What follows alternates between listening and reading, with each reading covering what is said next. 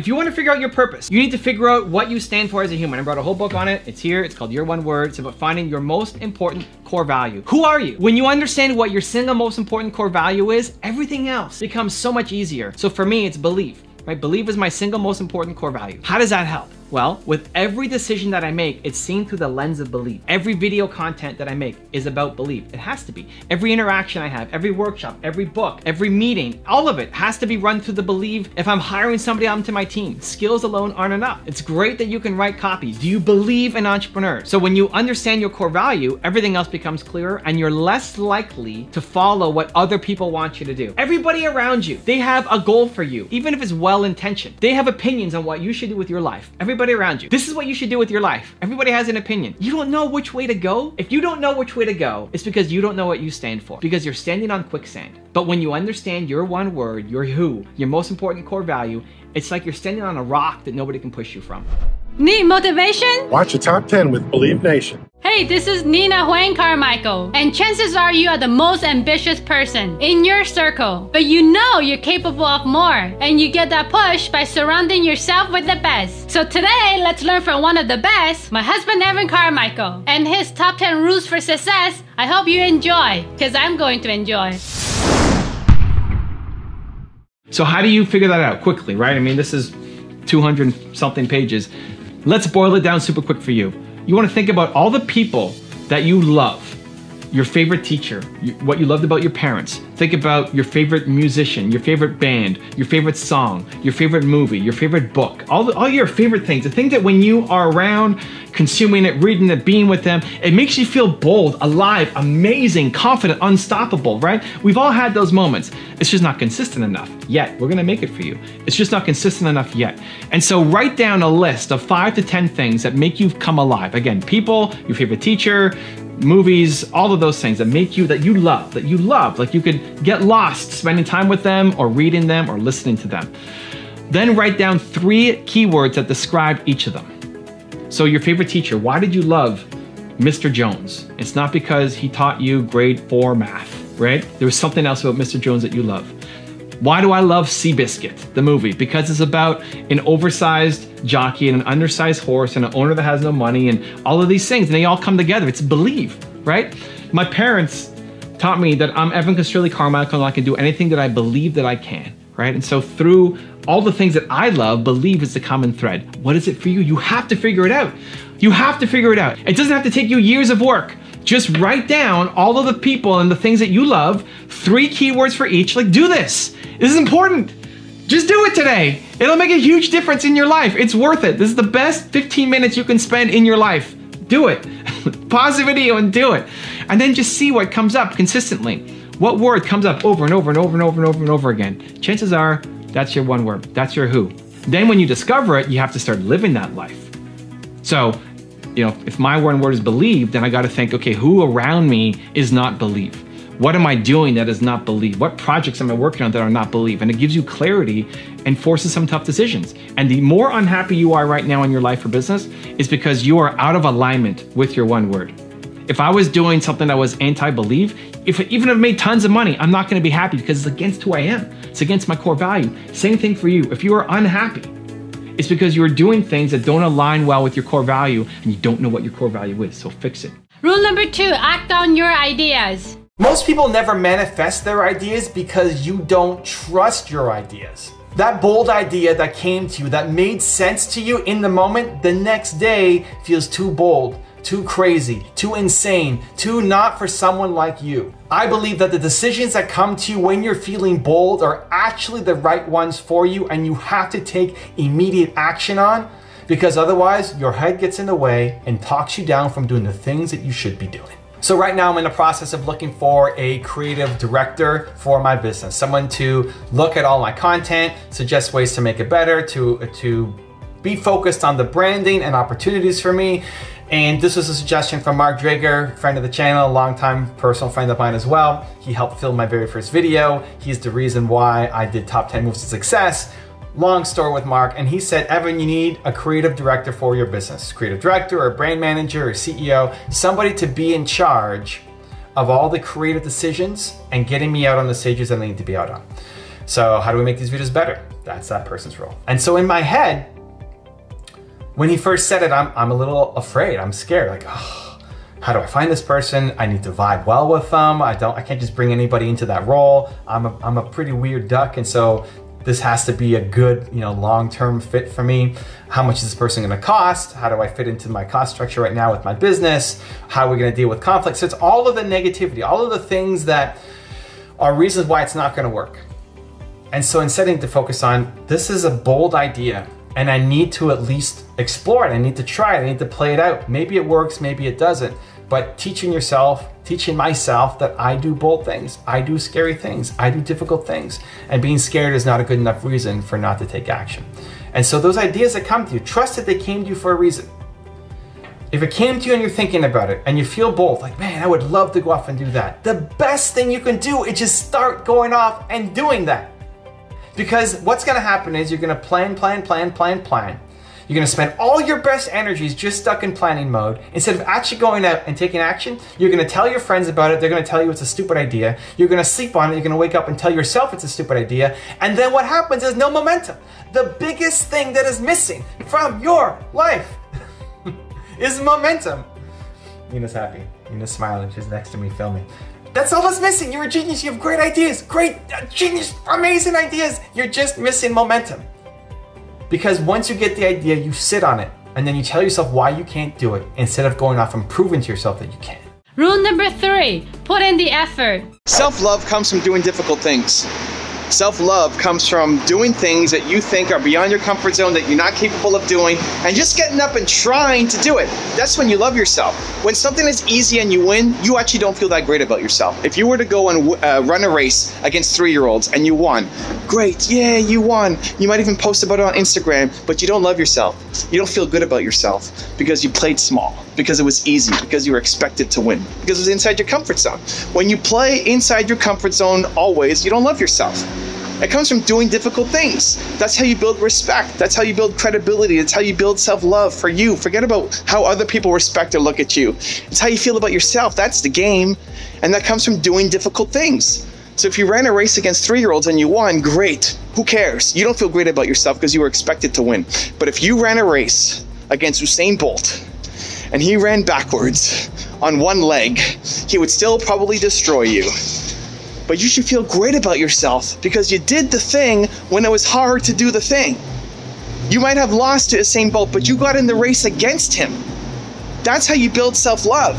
When you tie your self-respect, when you tie your self-worth, when you tie your self-love to the effort that you put in on a daily basis, that's when you start to win.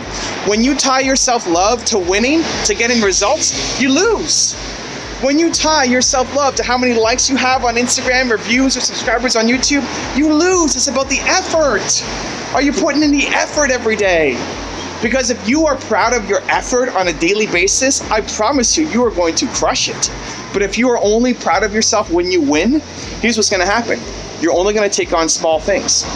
You're gonna play small your entire life because you're only gonna take on projects that you have a pretty high chance of winning at. Because that's how you have love for yourself. And that's a losing game because you're capable of more. You're capable of doing a lot more stuff. You're capable of playing a bigger game. You're capable of having a bigger impact. You have to. It's your duty. It's your duty to love yourself. When you love yourself, you'll be able to spread that more and help other people. And so how do you love yourself? It comes from doing difficult things. It comes from when your heart's beating like crazy and you're scared and it's some big project and you say, I'm gonna try. I'm gonna try to do that scary thing. I'm gonna try to record a video in public where people may be watching you. Doesn't mean your video has to be great. Chances are it's gonna suck. But you tried, and you should feel great about yourself. Rule number 4, take control of your life. Saying I never have the time is the single greatest excuse that is preventing you from accomplishing your goals. You are not allowed to say it anymore. Stop it. Stop believing your own lies. Whatever story you're telling yourself as to why you can't do it, how much time you don't have, somebody else who made it had it way worse than you did. They made it and had it way worse than you did. If they can make it, you can too. The only difference is the story you're telling yourself that you don't have enough time to do it. So I'm gonna give you a more fun example on this one. I wanna get to being a better League of Legends player. Okay, I would play League of Legends, I don't know, once or twice a week, depending on what was happening in my calendar. I started sponsoring a League of Legends player, my first esports venture, this guy named Carmichael, and he plays Teemo. Teemo's a character in the game. I play Teemo. He's the best Teemo in the world. In any region around the world, he is the #1 guy. And I said, Kyle, Manko, I want to sponsor you, and part of the deal is you're going to coach me. I want you to coach me on how to get better. I want to get better. I want to climb. I was in bronze, which is the 2nd worst division in League of Legends. He said, what was the best you've ever done? I said, silver, which is the 3rd worst division in League of Legends. And so he said, okay, I can help you. How often are you practicing? I said, I don't know, once or twice a week. It's like, okay, that's not enough. I need you to play 3 games a day. 3 games a day. And a game takes 35 to 40 minutes, sometimes longer, depending on how long it takes to get into the game. Could be 45 minutes, maybe even up to an hour. And I'm thinking in my head, 3 games a day, are you nuts? I don't have time to do this. I can't make that happen. I got all these other responsibilities. Right? If it's important, you got to stop telling yourself that you can't do it. How do I justify playing 3 games a day when I have all these other stuff I need to do? I need to run a business. I want to scale. I want to grow my YouTube channel. I want to grow my impact. I need to write my book. I need to launch my YouTube course. I need to spend time with my wife and my family. I got lots of other things I need to do. I need to sleep, you know, all of it. How do I justify spending 3 games a day to improve my Teemo? I don't have the time. Your actions map to your ambitions. I look at my calendar, I made a way. I'm gonna do it. I wanna get better. I wanna improve. Now, I don't do it when I'm traveling, so I'm here in LA right now, so I haven't played my 3 games since I've been away. But when I'm in Toronto, pretty much every day that I'm in Toronto, I'll get my 3 games in. And I've gotten better. The results speak. I went from bronze to silver, and now I'm climbing up through silver, and I'm hopefully, the goal is to get the gold by the end of the year. So now it's the 4th worst division. And you're starting to get, once you get in the gold and you get a little bit higher, now you're starting to get some kind of, not reputation, but significance, and just like you're actually a semi-decent player, right? So I'm chasing down my League of Legends goals. Because your personal goals, you may be watching and thinking, well, what is, like, why are you wasting your time doing it? It's a personal goal to me. It might be a waste of time to you. Maybe building a deck for your backyard is a big waste of time for me. Maybe making your own clothes or whatever other hobby you have, cooking or crafting, is a big waste of time for me, right? So don't judge somebody else's personal goals. This is a personal goal of mine. I want to chase it down, and I want to not tell myself that I don't have the time, right? As soon as you hear yourself say, I don't have the time, you're not taking control of your calendar. You're not taking control of your life. Of course you have the time. You choose not to prioritize it. That's the change in language you need to make. You're not allowed to say, I don't have the time. Instead, I choose not to prioritize it. Because now you're in charge. Now you have nobody to blame. Because when it's somebody else's fault, when you don't have the time, that's not your fault. That's somebody else's fault. That's everybody else who has demands on your time, right? You can't do anything about it. So let's just stay here and never accomplish your goals. You choose not to prioritize it. Once you take accountability, once you take responsibility to say, I'm gonna take control of what I want to do in my life, that's when everything starts to change. Also, to make sure you're actually taking action after watching this video, I've designed a special free worksheet just for this video. The worksheet will highlight all of the lessons learned in this video, as well as pull out our 3 favorite learnings and quotes that will inspire you to actually do something. The worksheet will also give you space to write down what your key takeaways are and your specific plan of action to make sure you're getting results. If you want the worksheet designed specifically for this video, absolutely for free, there's a link in the description below. Go click on it and start building the momentum in your life and your business. I'll see you there. You look at the people who've made big money, they've been chasing something that they love doing. Because otherwise you won't put in enough work. If you're just chasing an opportunity, you're probably not gonna make it. If you don't love it enough, the people who love it will crush you. Like if salsa dancing was the hot trend for 2020, you can say, great, I'm gonna make tons of money salsa dancing, being an instructor, and then I'll do that for 3 years and then retire and go travel the world and do what I love. You'll never make the money salsa dancing because Alex is gonna destroy you. Sorry. Yeah, because he loves it, right? Because you'll be a wannabe and you'll never put in enough work to actually get great at the thing. Like if you're going to work with somebody who's going to be in your production, And they just want to make it as an actor because they think it's a path to make tons of money. Because Brad Pitt makes $40 million a movie or whatever it is. But they don't actually care about being a good actor. They're not even going to get into your show. Like, you're going to spot that out and say, no, I need people who actually care about the craft. Rule number 6, learn how to sell. You don't have to be an extrovert to sell. You also don't have to be a slime ball to sell either. All you need to sell is a vision that you believe in and a passion to make it come true. And if you don't learn to effectively sell, that genius idea that you have in here that can serve the world will never come to fruition, and you'll never get the impact that you're after. So I'm here in LA, and over the past 2 days, I've been on the podcast for Jordan Belfort, Wolf of Wall Street, and Jay Abraham, who's the legendary marketing guru for Tony Robbins and Damon John and a whole bunch of other people. And I'm on their podcast, and I'm telling them that they need to be on YouTube, that they need to get their message out. I want to see them more heavily invested. I want to see their message reach the world. And 5 years ago, Evan of 5 years ago would have been too afraid, too humbled, too worried that I might not be perfect, that I wouldn't be able to persuade them to do the thing, and so I wouldn't have tried. And I still have a bit of that in me. When Jordan Belfort asked me, how good are you? Like, how good at YouTube are you? And the answer that I gave was, within the thought leadership world, if you want to help entrepreneurs, I'm top 3-5 in the world. Even as I say it, it feels weird saying it, because the Canadian or Carmichael kind of humbleness is pumping in, but it's also true. Because when you're talking to somebody who is not super familiar with what you're doing, they're trying to get an understanding. When I'm talking to Jordan Belfort and trying to give him an understanding of what I do and why my message is so important for him, I'm trying to serve him. I'm trying to help him. I want him to win. So the credibility is important. It backs it up, and me not strongly believing in myself means that he won't believe in me either. And one of my favorite messages from Jordan, and I told him this at the beginning of the podcast interview, was sales is about a transfer of certainty. Of all the things I've learned from Jordan Belfort, that is the #1 thing that still rings true in my head. Sales, if you want to sell people, you want to persuade them on something. And it's, again, not for nefarious reasons, not to screw somebody over, not just to get their money. You want to persuade them. I'm here trying to persuade Jordan, trying to persuade Jay, trying to persuade lots of other people to take their message and put it up on YouTube to spread it to the world. It's for them, right? I got frustrated with Jordan halfway through the interview, and he said, why are you frustrated? Because he's making it a joke and having fun, and he loves having fun on the show, and it's a more entertaining show. He's way more funny and entertaining than I am. I told him, you're doing this for the audience because people will watch the show. I'm doing this for you.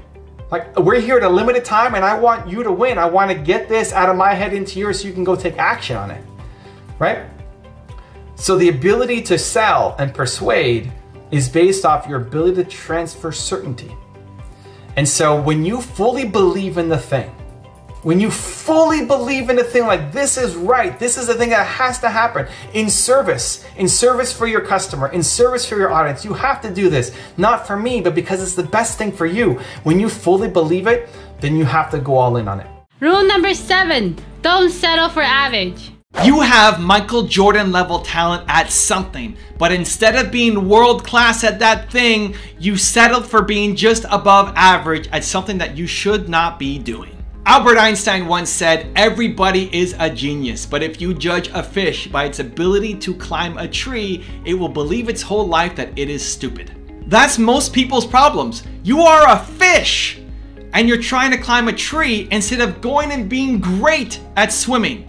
This is the exact problem that I am on a mission to solve. So I recently had a young entrepreneur come to one of my Toronto Q&A meetups that are free, that I host every week, and he said, Evan, I have a problem.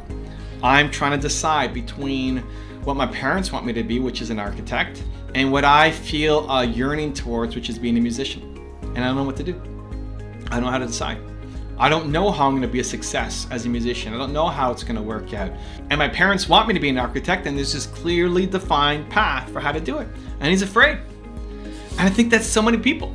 There's this safe, perfect path that has been designed that people have done forever and ever and ever and ever and ever.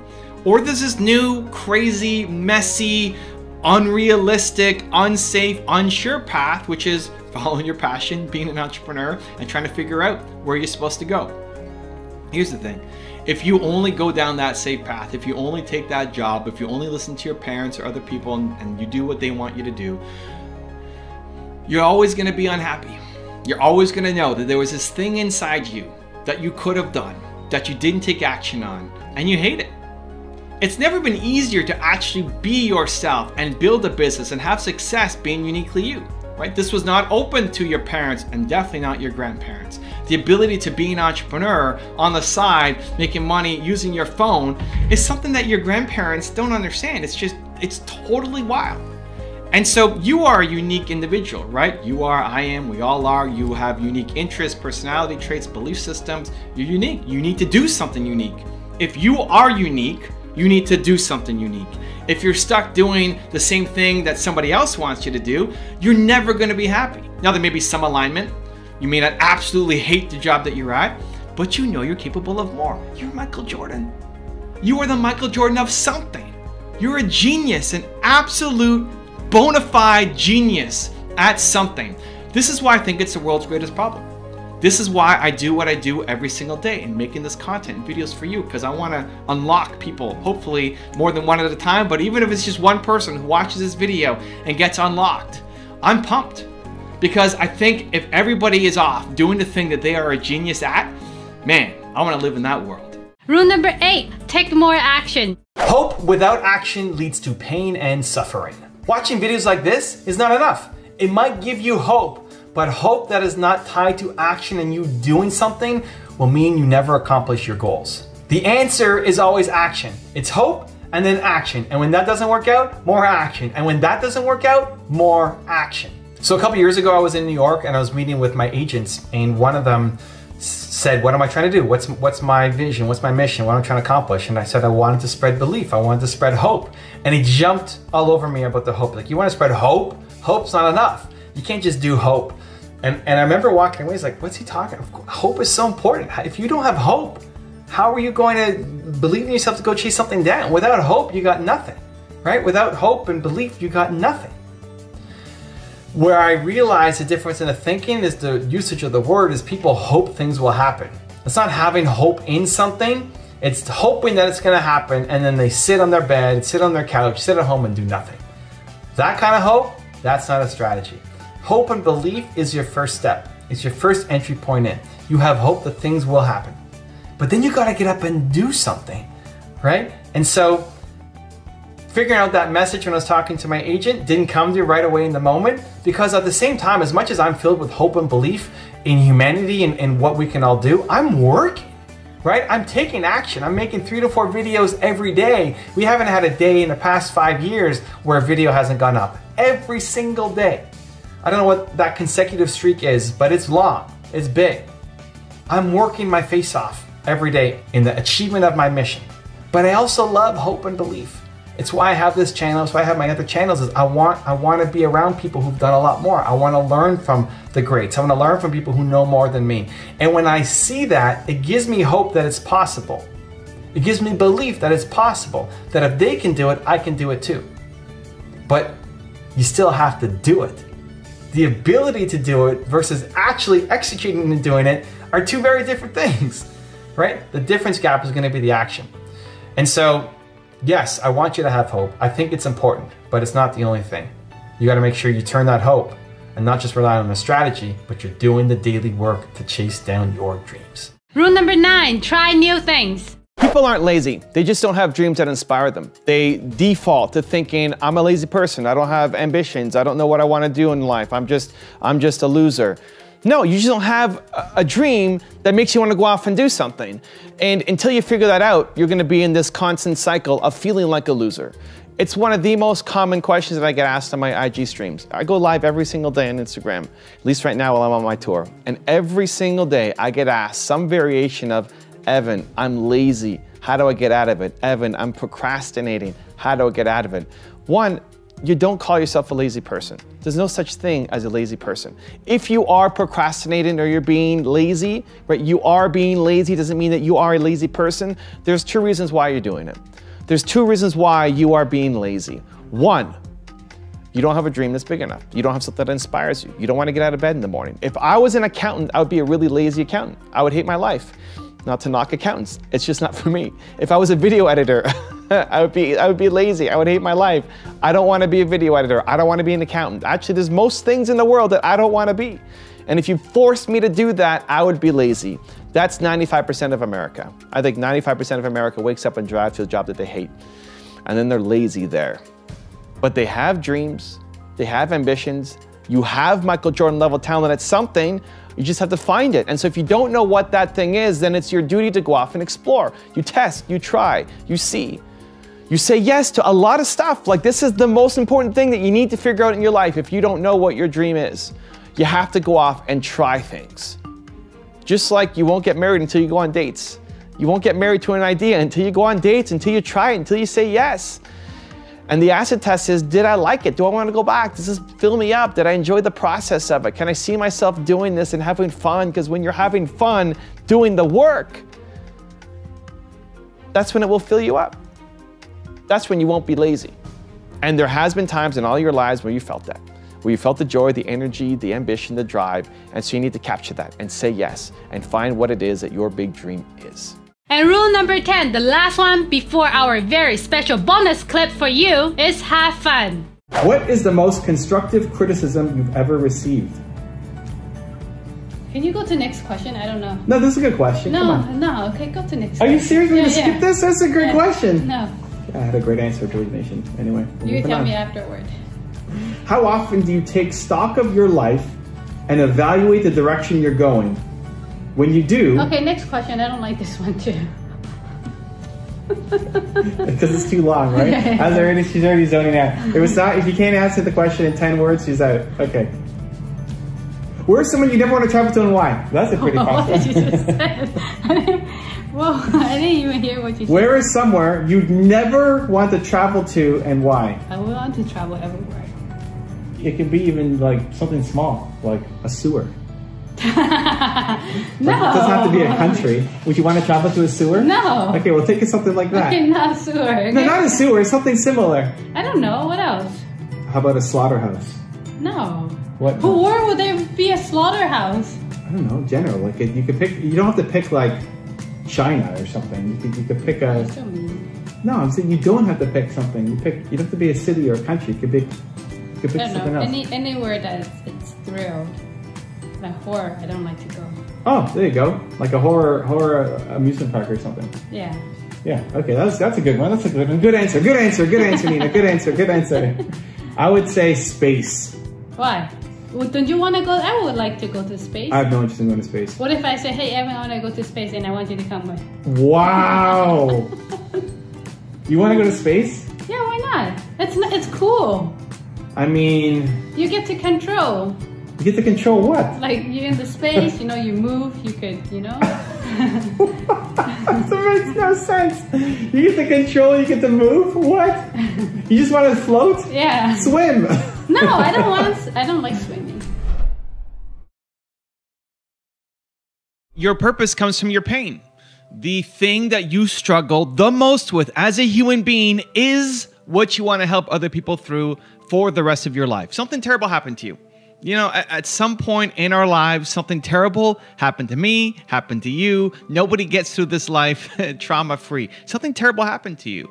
And that terrible thing will define you in one of two ways. Either that was negative and that story haunts you and holds you back and fills you with all these limited beliefs, or you recognize that thing that happened to you is the ultimate gift, in that your purpose now becomes to help other people not struggle the same way that you did. When you can transform that giant pain that you had, emotional pain, when you felt the most worthless as a human being, into something powerful and positive, because it's now not just about you anymore, it's about serving and helping others who are like you, that's when everything changes. My purpose is to help entrepreneurs believe in themselves more, because the worst day of my life, the worst moments in my life were when I was in my first business and I quit on my business partner. And I had no belief. I was down on myself. I felt worthless. I felt I was working every day and just nothing was working out. And what do I do? What do I do? And I quit on my business partner. I quit because it was just too much work, too much stress, too much negative thoughts, too much just lack of self-worth, not enough belief.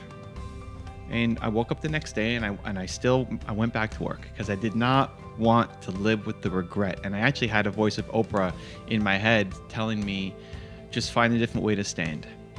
If it's not working out, it's okay. Don't quit. Just find a different way to stand. And I eventually made it through. We built the company, sold it. I've had other successes, but the thing that fills me up forever is helping other entrepreneurs who are trying to believe in themselves, because that's back to who I was. And I still make the content for 19-year-old Evan because there are millions of people out there right now who currently are 19-year-old Evan. And so one of the most helpful things that you can do is try to figure out a couple things. One, what was that most painful moment? Like, how do we turn this into practical? A lot of entrepreneurs, a lot of you watching this channel, you are positive, you are energetic, you are enthusiastic, you are pouring into other people. You're probably the most optimistic person, most dream-filled person in your circle. And that's amazing, and that's a gift, and you should keep doing that. And you still have lots of moments where you don't believe in yourself, where you don't have the courage that you need, you don't have the boldness that you need. And we don't like looking backwards. You don't like looking to the painful moments. The entrepreneurs, ambitious, positive people, it's like, I don't want to think about all the negative things that happened to me. I want to go off and build this thing. I don't want to stay stuck in negativity. Is that you? Can you relate? But it's important to think about that most painful moment, not to sit there and live there and say, oh, woe is me, but to recognize that there are millions of people right now who currently are still struggling with that thing that you have overcome, even if you're not done growing, learning, improving yet, that thing that you struggled with, that you're coming through, many millions of people right now, today, are struggling with that thing. And they need you. They need your hope. They need your voice. They need your message. They need your inspiration. You can reach those people in a way that Evan Carmichael can't, that Oprah Winfrey can't, that other people can't, because you experienced it. And I and Oprah haven't. So step number one is to think about, what is that most painful moment that you struggled through, that you wouldn't wish on anybody else? Step number two then becomes, well, how did you get out of it? Again, you're not done climbing, but you're way better off than you used to be. It's funny how we criticize ourselves for not being further ahead. Like, oh, I should be up here. If I followed that idea, I'd be over here by now. All these other people are doing all these amazing things, and I'm still feeling like I'm stuck. Okay. But also look at how far you've come, right? You want to keep climbing, growing, swimming, etc., but you've come a long way compared to who you used to be. And every now and then we need to pause, reflect, pat ourselves on the shoulder, say, you know what? I'm way further ahead than I used to be. Do you from 5 years ago or 10 years ago would look at the you today and say, holy cow, I can't believe you've done that, right? Evan from 10 years ago, who had, I don't know, 1,000 subscribers on his YouTube channel, would look to Evan now and say, oh my gosh, that's crazy. I can't believe you did that. Even though right now I'm thinking, I got to do more. I got to be better. Got to work harder. Got to go faster. Got to come with new ideas. I'm not pushing enough, right? If you look back, man, there's been some tremendous growth. You've grown a lot. And so how did you get out of the hole that you were in? How did you stop struggling as much? You probably tried a million different things, but there's one or two or three things that worked. That's teachable. That's teachable to other people. The thing that saved me was modeling success. I looked at Bill Gates' story and I modeled that for myself, and my software company then started to have success. So what have I taught for the past 20 plus years now is, how can other people model success? So how did you get out of the hole that you were in? And then how can you then teach that to other people? Because they're struggling.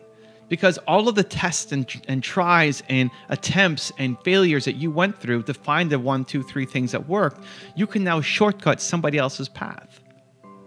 This is what I think it means to max out your humanity. This is what I think it means to live in what Jonathan Fields calls maximum sustainable generosity. It's like, how can you keep giving in a sustainable way that fills you up? Because you don't want to just do things for you. Humans are built to serve. It's wired inside you. You want to feel like you matter, like today matters, like the work you're going to do today is going to be meaningful to somebody. And the people you love helping the most are the ones who are currently struggling with the thing that you struggled with. So figure out what that thing is, that most painful moment in your life that you never want to go back to. And then how did you get out of the hole? Now that is teachable. And then step number 3 is having the courage to share your story. I get it. It's scary. It's difficult. It's hard to put yourself out there, to share what you went through, the struggles. You may be afraid of how you're going to be judged or seen. You know, today you were just a normal person, and now tomorrow you're going to put this out there. Now maybe you're scarred or you're tarnished. But it's important because by you staying silent, it perpetuates the silence. By you being afraid to share your story, everybody else who's struggling with the same thing that you're struggling with, they feel afraid too. They feel like they don't belong. They feel like they're weird and not accepted and not normal. By you putting out your story and what you went through and are still going through, it gives the permission to other people to feel like they have somewhere that they belong, that they are normal, that they're going to be okay too, that they're not alone. So you sharing your story, I used to really struggle with thinking, well, only egotistical maniacs share their story and talk about themselves, right? It's about serving. Well, hold on. By you sharing your story, it is actually serving. You're not sharing your story just to have the spotlight on you, just to say how amazing you are. You're sharing your story because you're hoping that other people can see themselves in you, because your purpose comes from your pain. You're trying to reach the people who currently are who you used to be. And in looking at you and hearing you and what you've come through and where you are now, that will serve as inspiration for them to keep going, or for them to even get started, or for them to not take their life today because they saw your video, or they read your book, or they saw the post you put on social media. Sharing your story is not about you. Sharing your story is about impacting others. And they can see themselves in you where they can't see themselves in Evan Carmichael or Oprah Winfrey or insert, whatever expert, guru, or entrepreneur. You have to figure out what that most painful moment in your life was. You have to understand how you got out of the hole, because it's teachable. And then you have to share your story and put the message out there, because your story will change somebody's life. Ultimately, your purpose comes from your pain. You want to serve, you want to help, you want to feel like today matters, you want to feel like when you show up to do the thing that you're going to do today, it's going to have an impact, maybe not on millions of people's lives, but on at least one person's life. If you felt like today you were going to touch in a deeply meaningful, profound way at least one person's life, you're going to show up totally differently than if you felt like today doesn't matter, that nobody cares, and just forget about the day. I love you. I want to see you win. Let's make it happen. When you figure out what you stand for, everything becomes so much easier. I meet a lot of entrepreneurs who they're doing this and they're doing that and they're doing this and they're doing also this thing. And it feels like it's all over the place, right? Have you ever felt that? You're doing so many things and it feels like it's all over the place and you don't know how to bring it together. It doesn't feel like it fits together. Nobody understands what you're doing either. The way to bring it together is to figure out your most important core value. If you actually did the exercise, and I've talked about this in both my books, Built to Serve, Your One Word. If you actually did the exercise, you think about, what do I stand for? If you have to pick something right now, your single most important core value, what would you pick? Mine is believe. What's yours? And there's all sorts of exercises we can get into on how to actually do it if you're struggling with that. But just pick something. It's not going to be so far off. Whatever comes to mind right now, pick that. Now look at everything that you're creating, that you're selling, that you're offering, that's in your mind. And they all now kind of make sense. Everything that I do is belief. Whether it's making videos like this, whether it's making my NFT projects, whether it's going on my Discord, whether it's my other social media content strategies, whether it's speaking, whether it's books, whether it's my entrepreneur heroes trading cards that we turned entrepreneurs into heroes and made them their own baseball cards and use that to raise 6 figures for Kiva to help entrepreneurs in Africa build their businesses, right? Whatever I'm doing, it feels like it could be all over the place, but it's not, because it's still belief. Because at the end of the day, what I want to do is spread belief. Jeff Bezos wants to spread Customer obsession. He wants to make a better experience for customers. And so he's in all sorts of different fields. Why? It feels like it's all over the place. It's not, because Amazon is not just a book business. Amazon is in the customer experience business. Right? That's his most important core value. What's your most important core value? It'll help make everything make more sense. It'll help make your life make more sense, your business make more sense, and it'll help your customers understand better what you're doing. I remember watching a clip of Jay-Z being interviewed, and they were asking him, how do you move from making music to being an entrepreneur, to having all these businesses? How does that make sense? And he said, it's just an extension of being creative. See, for him, it's not just about the music, it's about expressing creativity. And every field can add more creativity.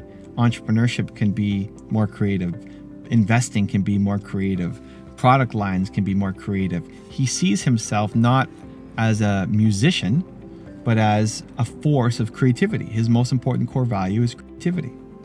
So it just makes sense to him to be able to jump from one field to another, to another, to another, where most people are stuck in the craft, right? You don't just do one thing. You don't want to do one thing. That's why you're an entrepreneur. You don't want to just do one little narrow thing for the rest of your life. But it feels like you're all over the place. And you are, until you can wrap it under your most important core value. And what that does is gives you permission to explore and to try and to taste and to go into new fields. But also the ability to do something much bigger. Because whatever your most important core value is, that's what you want to spread to the world. I want to spread more belief to the world. Jay-Z wants to spread more creativity to the world. And he could have done what most people do. Most rappers, most musicians stick to just doing that thing. Okay, well, that's what I love and that's what I know, and so I'm just going to stick to doing that. How you become mogul status, right? How you start to change the rules of the game, how you start to have a much wider impact and bigger reach is to recognize that I don't just do one thing. I don't just have one skill. I've got a message. I've got a core value I want to put out to the world. And there's multiple ways for me able to do that. So Jay-Z sees himself through the lens of creativity. And then it makes sense. And it gives himself the permission to go off and chase those other ambitions.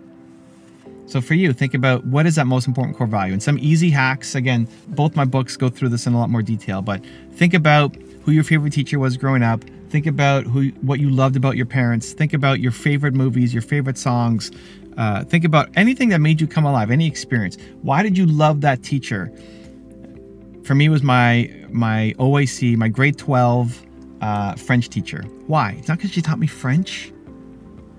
Your favorite teacher wasn't because they taught you a subject matter. It's because they made you a better human. Madame Farr at my school, she helped me believe in myself more. When I doubted myself, when I wasn't getting the grades that I wanted to get, she helped turn me from a B and C student to a straight A+ student in my last year because she believed in me and she taught me how to believe in myself. That's why I love her, not because she taught me French, right? Who was your favorite teacher? Why? Why? They made you a better human somehow. What was it about them? And when you can connect the dots on all the things that make you come alive from your favorite teacher and favorite books and favorite music, favorite lyrics, favorite TV shows, favorite movies, favorite friends, right? Favorite heroes, you can connect the dots. You like them, but instead of it being a happenstance, like you hope that good things happen to you, you can now design it. You can engineer it. I want to bring more belief into my life. And now that that's on my consciousness, now that I'm aware of it, I can make that happen as opposed to just hoping something positive happens to me.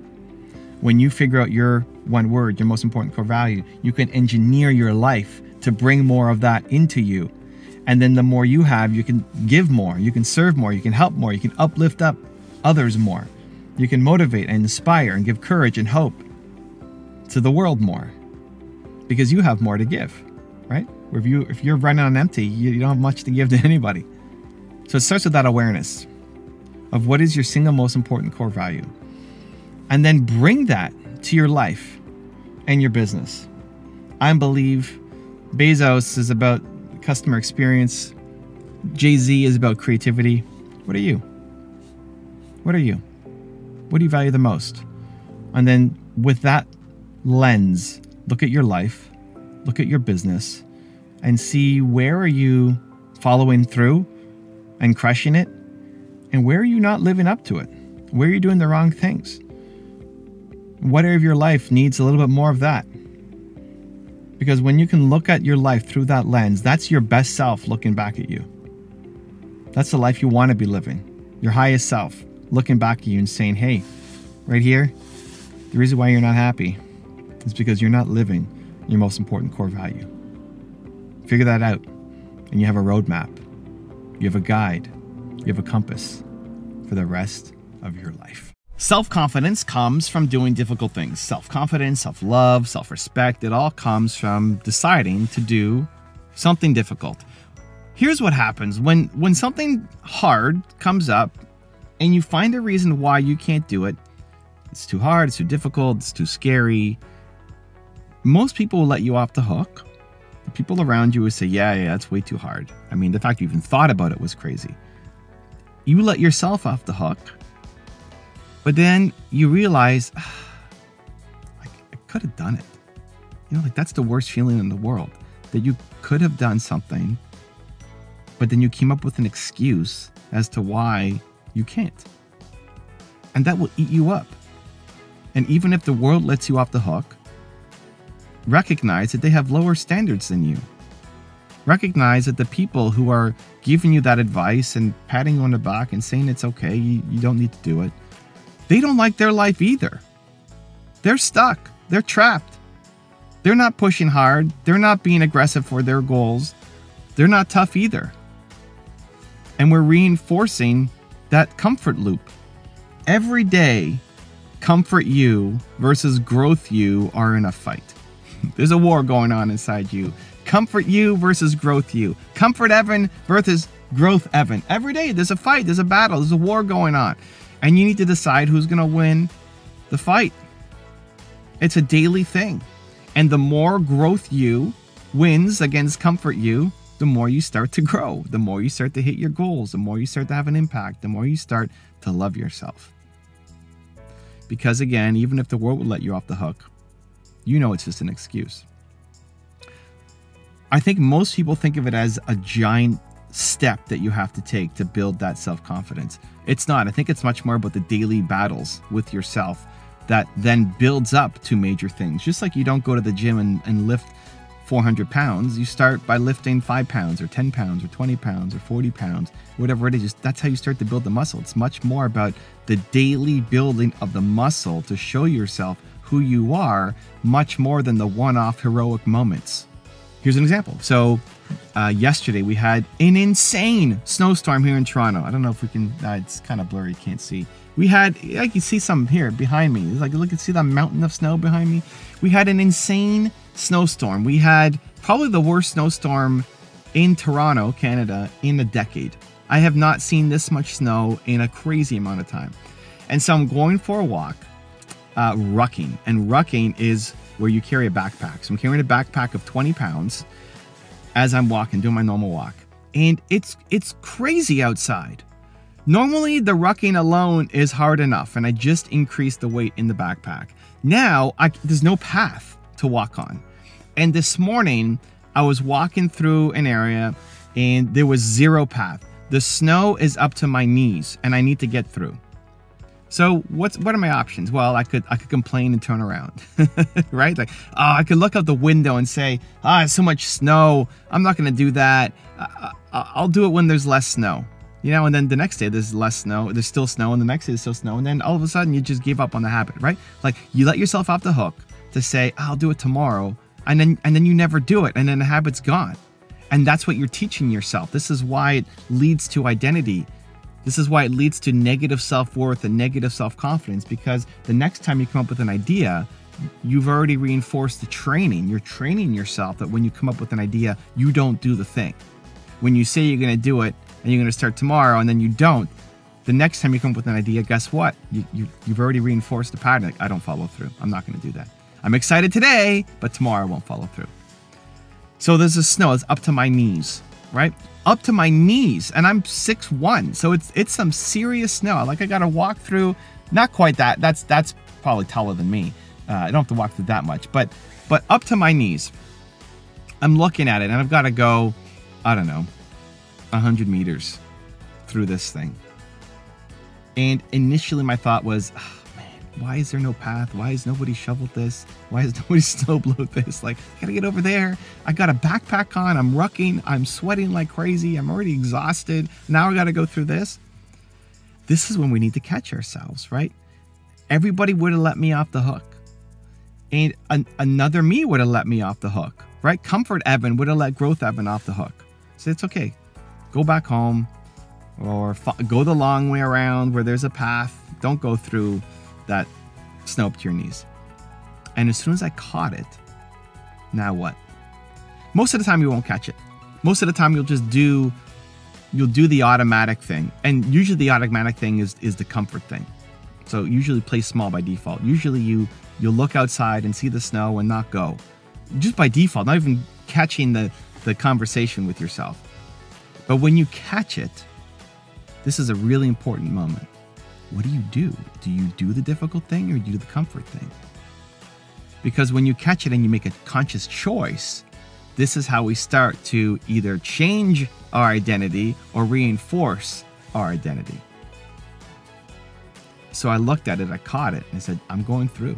Let's go. You know, I caught the negative thinking. I caught the comfort Evan coming over, walk around, go home. Nope, not happening. We're going through. We are going through. We are going to make it through. And it was rough. You know, I'm walking through, I'm freezing. I'm taking one kind of giant step at a time. Snow is getting all through my boots, all down my legs. I almost slip and fall. I have a coffee that I picked up. It's dripping all over the place. And in my head, as I'm going through it, it's like, this is the best. Let's go. Let's go, Evan. You got this, man. Let's go. You do difficult things. That's the thing on repeat in my head. Combined with that, I'm also telling myself that, you know what? Not only am I doing this difficult thing for me, I'm also creating a path for other people, that the next person who comes up against this 100 meters or so, that now they will have not an easy time, but an easier time of crossing the same path so that they can get across. So it's going to service. If you're ever having a hard time getting yourself to do something, it's one, you do difficult things, remind yourself, and two, default to service, that it's not just about you, it's for other people. Now, that may not even be true. Maybe nobody ever comes across that path. Maybe I didn't make it easier for the next person. Maybe somebody comes 5 minutes after me and snow blows the whole thing, and so there was zero service. It doesn't matter. It's the story that I'm telling myself that it will serve other people, that will get you to then do the difficult thing. So, in order to make it happen, there's two triggers that I use. One is language, so scary, difficult, or hard. If you say those things, if you feel those things, if you text those things, if you write those things, if you're talking to yourself and you catch those things, then you have to do it. You can no longer accept scary, difficult, or hard as reasons for you not to do the thing. Because your great life is on the other side of scary, difficult, hard. Everything you want. The business you want, the relationships you want, the health that you want, everything, your great life. If you wrote down a list of everything you want out of life, everything on that list comes on the other side of you doing scary, difficult, and hard things. Growth you. That's growth you, fighting, comfort you. So when you catch yourself saying, speaking, writing, thinking, scary, difficult, or hard, that's a trigger. It should be a trigger. It's a trigger for me. It should be a trigger for you to go and do it. Do it. Go. Walk through the giant snow. And you might be thinking, well, how does that help me with my business? It's just walking through snow and now I'm going to be cold and have snow in my boots. How does that help me? It's an identity thing.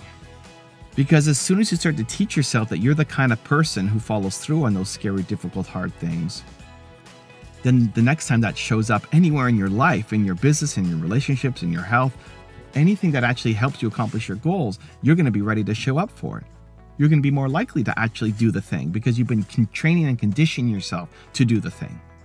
That's why walking through 100 meters of snow matters. So the first is scary, difficult, hard. Those are verbal cues or thought cues. The second is the boom, boom, boom test, where your heart is beating quickly. It's like when your heart is going crazy like that, it's usually because you should be doing something. You're afraid, right? Now, don't go standing on the highway because it's scary and it makes your heart race, right? Don't be stupid.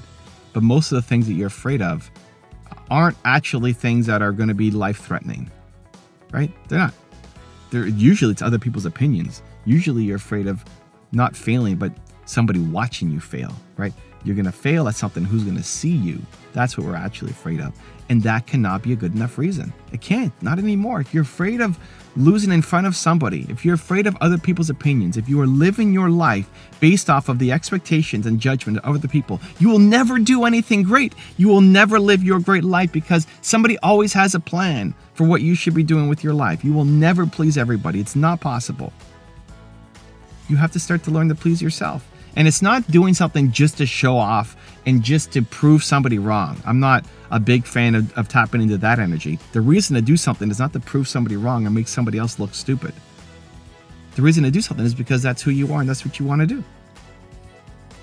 And so learning to do difficult things, teaching yourself step by step, brick by brick, one snow storm at a time, teaching yourself that will change your life. You deserve a better life. You deserve a great life. And that comes on the other side of you doing the things that are scary, difficult, and hard. The key to enjoying your life is being present. The key to focusing is being present. The key to feeling like you're valuable and what you do matters is being present. Being present is at the core to a lot of great things, but a lot of people really struggle to stay present because what are you doing? Most people spend most of their time either thinking about the past or thinking about the future, and not even in a positive way. You spend time thinking about the past, living in regret of all the things that you could have done, you could have said, you should have done, you should have said, I wish I did that. I wish that video I made didn't suck. You know, I wish, why didn't I? And we beat ourselves up. Does that sound familiar? Is that you? Maybe even a little bit. Or we spend our time being anxious about the future. I think as entrepreneurs, we get excited about the future, where we could go and what we could build, and that's the fun daydreaming part. But a lot of thinking about the future is stress-inducing. It's anxiety. It's worrying about what could go wrong. All the millions of things that could go wrong, that maybe never go wrong, but we're still worried about them, right? Again, does that sound somewhat familiar? When you are stuck living in the past or living in the future, you're never obviously present, but you're not happy, you're not productive, you're not focused, you're not creating, you're not serving, none of it, and you're not fulfilled. I look at people who want to get started on YouTube, for example, or entrepreneurs who are trying to launch their business, and people made maybe one video or two videos, and because it didn't work out, or you made a video and you felt embarrassed by yourself, or you launched a product and somebody had one bad piece of feedback, you're reliving that same negativity over and over and over and over and over again. People ask me, well, what happens when you have a bad video? What happens when your video bombs? I was speaking at Brendan Burchard's Influencer Summit yesterday, and somebody asked me, well, what do you do when a video doesn't take off or do well? Like, well, lots of my videos don't take off and do well. I don't know which ones are gonna blow up. The ones that have blown up surprise me. Like, that's the one that blew up. I love this one so much more. How do I keep going? Because I'm looking to the next one. Like, I'm worried. I'm working on videos now. I don't know what I released yesterday or the day before or the day before, because I'm making new content. Think about how you got over a relationship. Well, when you get into a new relationship, it's easy to forget about your last relationship. It's thinking about what you're doing now. And if you have nothing right now, what do you do? If there's nothing to do right now, you spend your time in regret about the past or worried about the future. There's not enough action happening right now. I don't care about videos that failed in the past because I'm going to be making tons more. Another one comes out today and another one tomorrow, and it's a moment to reflect and say, hey, okay, I could have done better on that one, or why didn't this one do well? Okay, this moment here, that sucked, perfect. I'm making one today, I'll make it better. At least that's the intent. Maybe I don't achieve it, but that's the intent, and if you show up with that intent every day, you will eventually make it better. Most people get too caught up on the mistakes that they made in the past. It's in the past. You did the best you could with what you've got. Remind yourself of that. You did the best you could with what you had. Great. Don't be so hard on yourself. Keep making. Because the worst thing you can do is quit now. The worst thing you can do is stop now. Because when you look back on your life when you're 120, that you'll regret that you stopped. You regret that you had a chance, you had a moment. You could have done something and you didn't. Like, that's the biggest regret of all. Not taking any kind of action, not the mistakes that you made. We don't regret really the things that we did. Most of the things that people regret are the things they did not do. Most people's biggest regrets are not taking enough action. Letting that little man voice inside their head tell them all the reasons why they weren't going to win. Convincing themselves that they weren't capable. And as a result, they stopped when they wished they had the courage, the strength, the tenacity to keep going. Right? That could be you. You could get going, you keep going, you could stay present, you could make the next thing. And at the same time, a lot of people are then also worried about the future. Well, what if I make this and it doesn't work out? I was talking to people again yesterday about their YouTube channels, and the same person asked me, well, what if it doesn't work out? Like, what if I make videos and nobody sees them? So what if nobody sees my videos? And then the next question was, well, what if people see my videos and they don't like me? So this person at the same time is afraid of people not seeing their videos and people seeing their videos.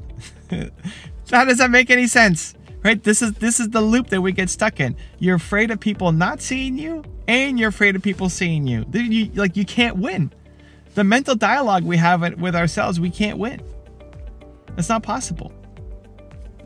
We need to start to flip that. We need to rewire ourselves. And that starts again with being present. Like, you can't control what the outcome is going to be in the future, but you can control what you're doing right now. If you can switch so that you are mostly present, not really thinking about the past unless it's gratitude, right? If you can flip the regret of the past to gratitude, right? And if you can switch the anxiety for the future to excitement or vision, that's when you really start to win. Somebody came to an event that I did in Toronto and asked me, these guys drove up from Boston to do a podcast with me and then stuck around for my event.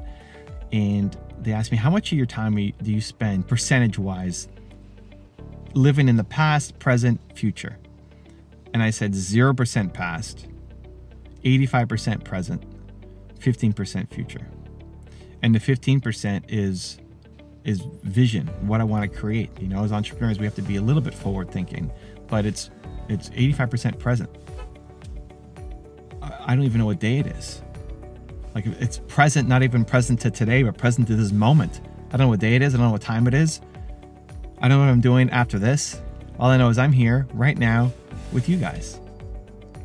And that allows for focus, that allows for happiness, that allows for purpose, that allows for life to give you so many gifts when you're not stuck living in the past or the future. So how do you do it? How do you get there? I think the best thing you can do is every time you catch yourself drifting, daydreaming, forward or back in a negative way, you catch it. Every time you can catch it, you won't catch it most of the time. So don't put this impossibly high burden on yourself that every time I'm thinking about the past and I'm living in regret, I'm going to catch it and do something about it. You won't catch it. You won't catch it. This is decades of unwiring our brain, right? It's fine. Don't have, when you're starting something new, don't have crazy expectations that you have to get it perfect or you're a failure. Right? This is the problem, not just with this one exercise, but with everything. Don't expect to be great out of the gate. You won't. You're just starting. You're at the beginning. Why do you think you're going to be fantastic? And because the first time it doesn't work out perfectly, then we quit. That is not how it works. Right? You need to expect to suck at the beginning. That's okay. That's how you learn something. Every time you can catch yourself drifting, you're living in the past in regret or future being stressed out. Just try to bring it back to right now. Just bring it back to the present and focus on anything. Focus on a physical object. I could focus on my coffee. Like how can you get present right now? You can focus on the coffee. Wow, look at this coffee cup. You know, it's tall, it's red. I'm grateful for the beverage inside here.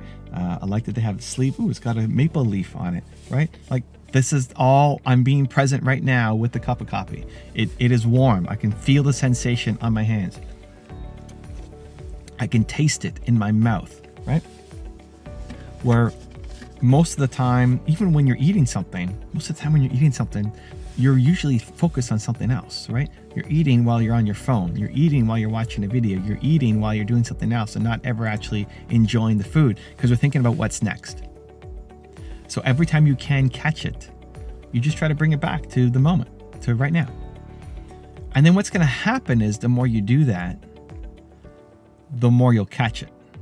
So right now, maybe you catch it 1% of the time, but the more you do that and practice that and just pick one thing to focus on that's in your environment, or focus on your breath, right? It's why meditation works so well with a mantra or breath work, because it gives you something to focus on.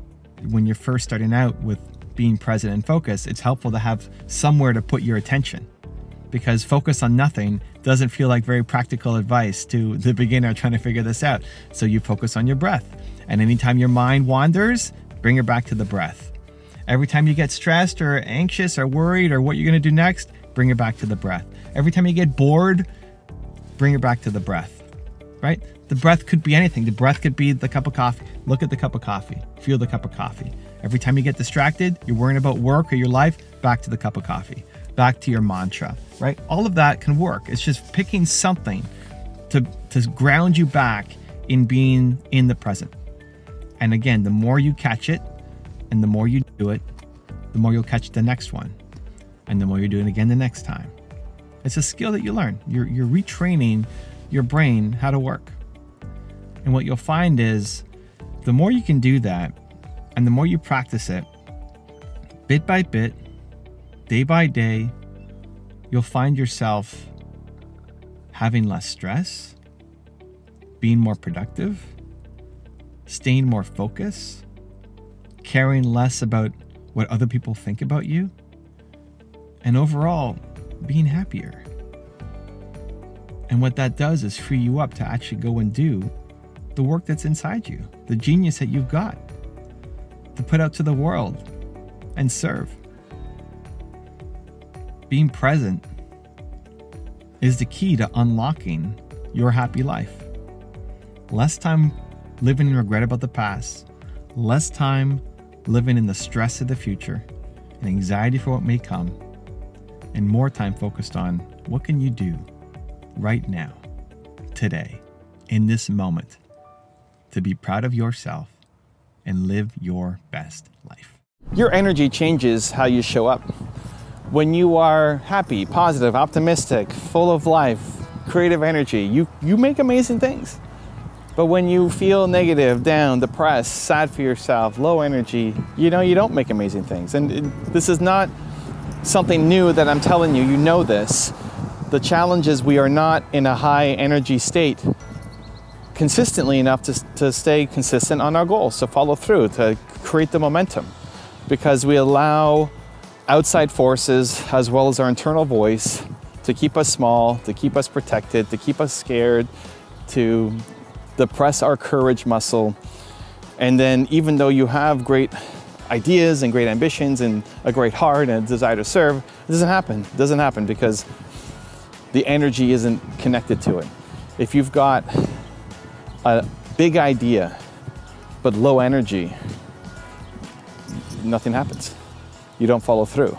And you end up seeing other people with a worse version of your idea but just more energy go off and do it. Have you ever seen it happen? You ever seen somebody make tons of money, have a huge impact off of your idea, with somebody with less heart and less vision and less creativity, but they just did it. They just got started. They just took action and just stayed consistent in their energy, and they made it happen. And you didn't, because you allowed the energy to dip. And so if energy is so important, then how do we manage our energy? How do we keep it high?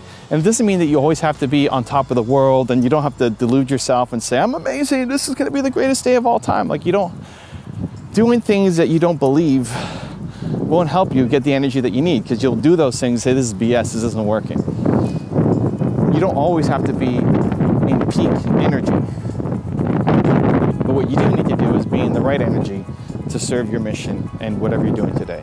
So let me use me as an example, and today is a great example because I did not sleep well last night. Had 2.5 hours sleep, just tossing and turning and just could not get to sleep. So I slept from like 6:30 to 9 o'clock, did not sleep until 6:30 in the morning. And that is thankfully a rare occurrence. You know, most nights I get 8 hours sleep, 7.5 to 8.5 hours sleep. But on a day like today, when I woke up and did not have a ton of energy, I did not wake up and say, yes, I feel like crushing it, let's go. And I didn't want to do something that would feel fake and disingenuous, because if you don't believe it, then it's not going to happen anyway. So what did I do? Well, first off, videos have to happen today, because that's part of my identity, right? So momentum has to happen. So if you start to train yourself and you create a calendar and say, okay, today is a blank, I'm filming this on a Tuesday. Today's a Tuesday. Tuesday's my video day. No matter what, I'm filming videos. I gotta film videos. It's gotta happen. It may not be my best video, but I'm gonna show up and give it the best that I've got. The best energy. This is a lot lower energy than I would normally show up with a video, but it's a different vibe. It's a different kind of energy, and hopefully it still serves. And maybe you like and connect more with this energy than Evan yelling in the car. I don't know, but videos have to happen, first off. Second, get outside. You know, get outside, get fresh air, get some sun on my face. If you want to change your energy, you want to shift where you're at and how you're thinking, because it's part physical energy, but also just mental energy. How do you feel about what you're doing and what's going to happen today? And getting out of your home, changing your physical environment, and getting some sun on your face can make a huge difference. So every morning I have my Believe walk, and I'm walking around the park, getting some green, getting some sun. Hopefully it's not raining. Today's a beautiful day. And already it starts to make you feel a little bit happier, a little bit more in the right energy space. Music is a great way to change your energy. And often what we do is we put on songs that make us feel how we currently are. So if you feel sad, you put on a sad song. If you feel low, you put on a low song. If you feel chill, you put on a chill song. Where what we want to do is, if you want to change your energy, put on the song that matches that energy. If you want to feel happy or upbeat, put on happy or upbeat songs. I have a playlist on my channel called #Believe, all caps on the letters, Believe. That's all of the songs that I listen to. And every day I've got that playlist going. I pick a random song and it just starts playing. And they're all songs that if they came on, it would make me move. And when you move, you start to change your energy. What I'm trying to do is, again, not create some fake energy, but something that I can actually connect with. I'm putting on songs that I actually like. I actually like having some sunshine on my face. You know, I actually like doing the work that I'm about to do. But it requires you showing up with a certain level of energy. And then the last one is, you know, who you're feeding your mind with, who are you around, who you're surrounded by, both the people in your life, you know, actual humans, and the videos that you watch or books that you read and podcasts you consume. I remember on the weekend, and you got to guard against this, it's crazy. So on the weekend, I went to go meet an old family friend, and he just had a lot of limiting beliefs about him and what he's creating and where he wants to go. And it wasn't meant to be a coaching session. I'm not there to help him, but just a really negative, low energy on a weekend. And that's not usually part of my routine on the weekend. And so I go to meet him, and my whole day ended up being thrown off until I caught it at night to say, why am I so low and negative today? in comparison to what I would normally be. And I thought back like, oh yeah, you know what, ever since I went to see him, I was fine in the morning, I went to see him, and it had this negative ripple effect. You know, like you can have a positive ripple effect on people. You watch a video and it can have a positive ripple effect on you, but there's negative ripple effects too. And the people who you're surrounded by, who you're hanging out with, or you're watching on YouTube or podcasts, etc., they can have a negative ripple effect on you as well. And so he had this negative ripple effect on me that lasted almost the whole day until I caught it in the evening. I said, this isn't what I want. It's not even my voice. It's like his voice planted in me. Why am I feeling this way, thinking this way? I don't like it. And so it became a conscious choice, and I applied a lot of the same things.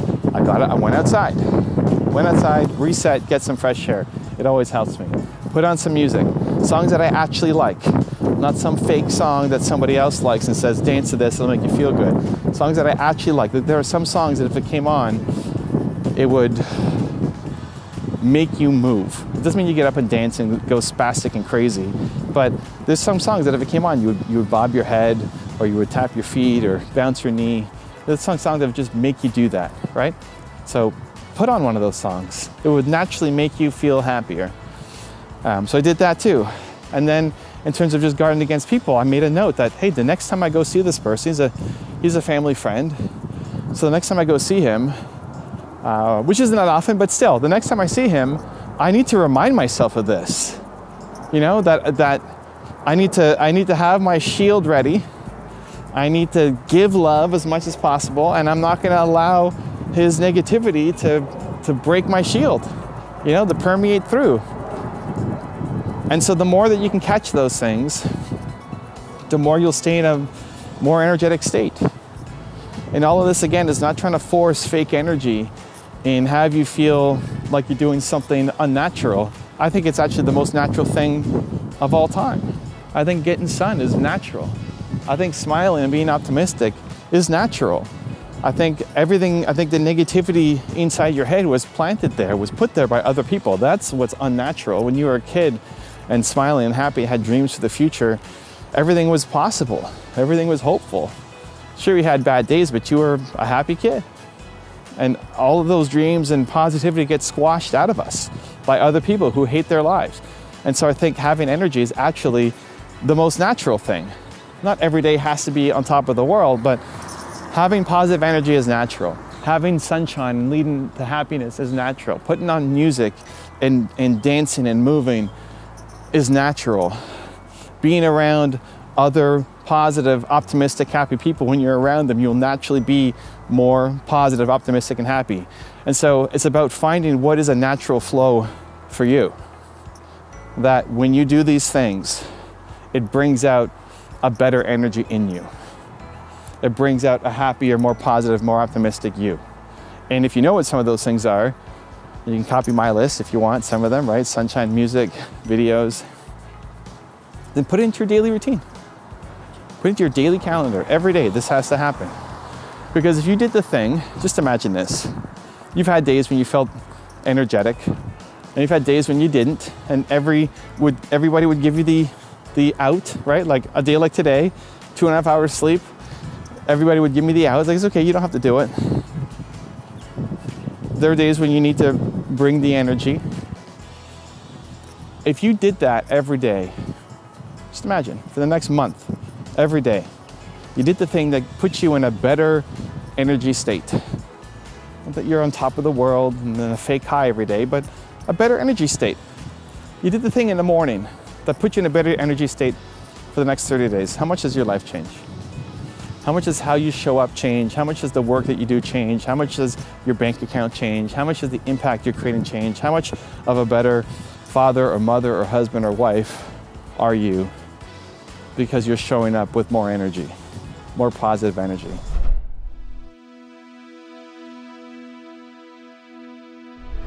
Because you made it this far in a video, I want to celebrate you. Most people start and don't finish. Most people never actually follow through. Most people say they want something, but they don't ever do the work to actually get it. But you're different. you are special. Believe Nation, you made it here all the way to the end, and I love you. So as a special celebration, if you put a hashtag believe down in the comments below on this video, I will showcase you and celebrate you somewhere on the screen in a future video because you are awesome. If you want to watch another top 10 rules of Evan Carmichael, check out the video next to me. Continue to believe. I will see you there. Humans are built to serve. You want to help people. It's hardwired into us. Serving other people touches the same part of our brain as eating food and having sex. You need it.